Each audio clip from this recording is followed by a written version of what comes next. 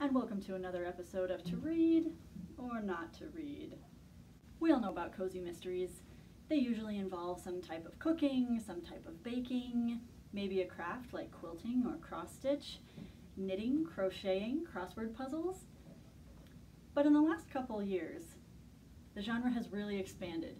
So whatever your niche is, there's guaranteed to be a book for you. Let me explain.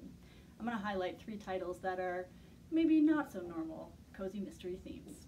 So the first one that I want to talk about is Louisiana Longshot by Jana DeLeon. And this one is really interesting. It takes place in a small town called Sinful, Louisiana. And the reason I am showing you on here is because we do have it available on Overdrive and on Libby. It involves a CIA assassin who has a price out on her head, and so she has to hide out as a former beauty queen turned librarian in Sinful, Louisiana. This town is actually run by this cadre of elderly women who have been widowed at least 10 years, and all of a sudden, in her backyard, they find a body. And in true Louisiana fashion, you've got swamps, you've got gators, and oh my god, the heat. This one is a series, so if you end up liking the first one, there are plenty more to keep you entertained. Next on the list of eclectic cozy mystery schemes, are you the friend that likes listening to Christmas music before anybody else even starts? Do you start thinking about putting up your tree right after Halloween? Then this series is for you. It's called the Year-Round Christmas Mystery Series, and the first book is called God Rest You Murdered Gentlemen. Rudolph, New York, the town where it's always Christmas, was named after someone who nobody wanted to remember, and so they decided to start saying, no, it's named after Rudolph, the red-nosed reindeer.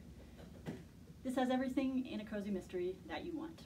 Super smart protagonist, absolutely adorable small town, and a best friend who is incriminated, but the main character knows she's not responsible.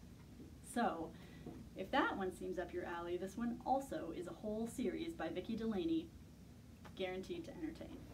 And last on the list for today, we have a tattoo-inspired cozy mystery series. This one is by Karen Olson, and the first one is called The Missing Ink. This one takes place in Las Vegas, with everything that Las Vegas entails.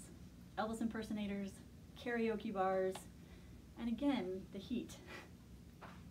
The perhaps unfortunately named main character, Brett Kavanaugh, is a red-headed tattoo artist who moved to Vegas and shares a home with her brother, who is a cop. And when people start disappearing and bodies start turning up, she can't help but investigate. This one is also a series, so if you like this first one, you'll have a couple more afterwards.